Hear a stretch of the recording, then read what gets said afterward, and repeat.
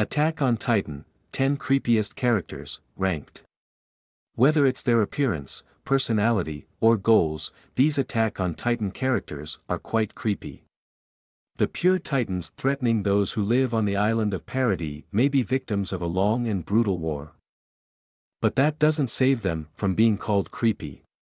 Each Titan falls deep into the uncanny valley, sending shivers down even the most fearless fans of Attack on Titan.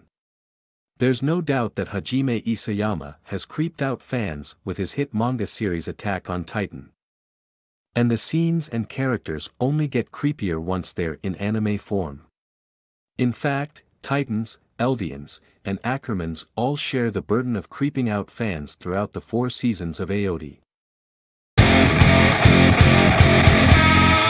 10. Erwin Smith's devotion to the truth is unsettling.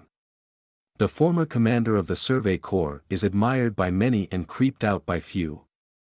Those who admire him look to his devotion to the truth as something to respect. Those who are creeped out by him see his desire to hunt down the Titans as a bit obsessive.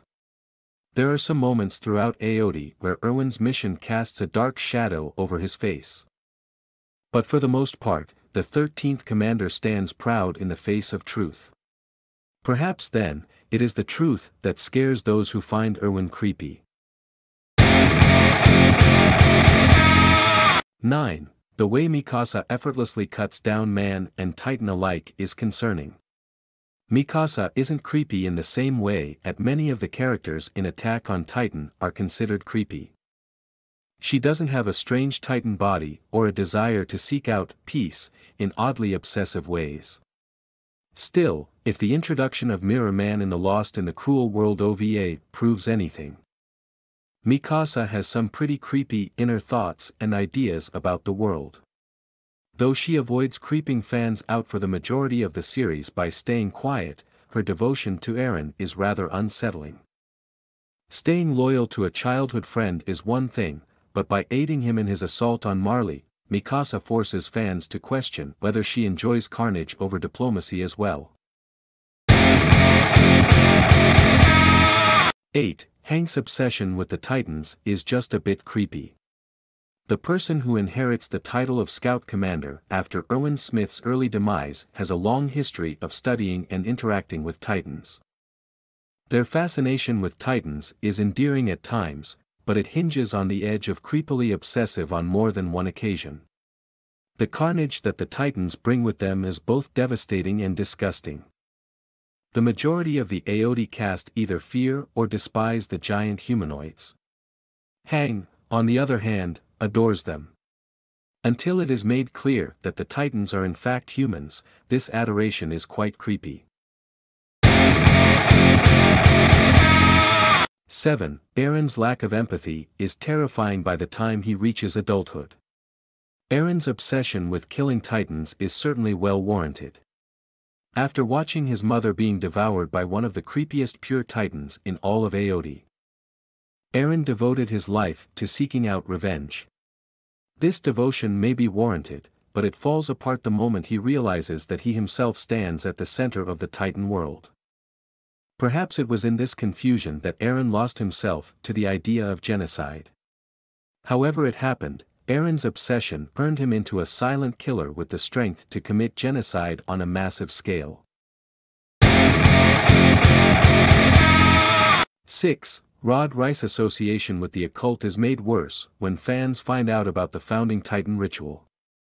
The true king of the island of Paradis is a creepy old man with a mustache. Though it isn't fair to judge a man by their appearance, Rod's actions push him so deep into the realm of the occult that exceptions must be made. After the truth of the founding Titan's lineage is shared with viewers, Rod Reiss stands as the sole representative of a creepy and corrupt ritual designed to hide the truth from the Eldian inhabitants of Paradis. Hajime Isayama really knew what he was doing when he designed Rod Reiss' human and Titan form. 5. The way Annie shifts from silent to murderous is disturbing. It is hard to put words to the attributes and actions that make Annie Leonhardt creepy. Perhaps it has something to do with the slight grin she shares with viewers during the female Titan's attack on the Survey Corps. Or maybe fans were creeped out by the giddy laughter that shook through Annie when Armin discovered that she was the female Titan. Of all the things that Annie has done, the creepiest part about her has to be her inactivity. Throughout the majority of AOD, Annie is silent and inactive. When she then decides to act, she becomes quite murderous. 4. Lara Teiber's character design looks like it was pulled straight out of the horror genre. Lara Teiber's creepiness is largely the result of her character design. The former wielder of the Warhammer Titan presented herself as a refined young woman with a powdered face and perfect posture. Pairing this with the intensity of her eyes makes Lara a better fit for a horror series and a shonen anime.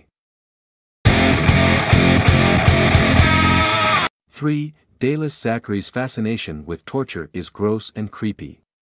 The creepy old man in charge of the Marleyan military had a number of supporters after he allowed Levi and the scouts the chance to recruit Eren Yeager. He further enhanced his likability by aiding the scouts in a military coup that would put fan favorite, Historia Rice, on the throne. Dallas Zachary ruined his likability the moment he revealed his torture fetish. Though the royals he tortured in various ways were anything but innocent, the way Zachary reveled in their pain was beyond creepy. It was gross. 2. The combination of intelligence and disloyalty makes Zeke Yeager one of the scariest characters. Zeke Yeager is terrifying in his human form and his Titan form. As a human, Zeke hides behind a set of round frames and intelligent words that stop others from recognizing his traitorous intentions. As a Titan, Zeke takes the form of a giant monkey with long arms and a round belly. But this is not what sets his Titan apart from the others. The Beast Titan demonstrates intelligence that few other Titans possess. Not only does he prefer to keep his enemies at a distance by utilizing projectiles in combat, but the Beast Titan is also able to speak intelligently as well. When fans are first introduced to Zeke as the Beast Titan, his voice has the power to shake them to their core. 1. The uncanny nature of the pure Titans is chillingly creepy. The creepiest part of Attack on Titan has to be the pure Titans. These poor Eldian souls forced into their Titan form through unnatural means are unique and uncanny monstrosities that will send chills down anyone's spine. The creepiest of all the pure Titans is the Smiling Titan. Dina Fritz died with a smile on her face and was reborn as a beast that would set the entire plot of AOD in motion. Fans will never forget the Smiling Titan's first appearance as she tore Eren's mother out of the rubble and devoured her right in front of their eyes.